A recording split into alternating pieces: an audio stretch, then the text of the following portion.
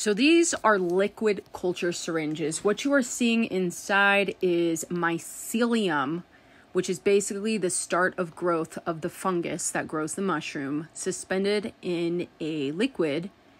And this is liquid culture. You'll see it abbreviated as LC, possibly on online forums. These are far different from MSS syringes or multi-spore syringes.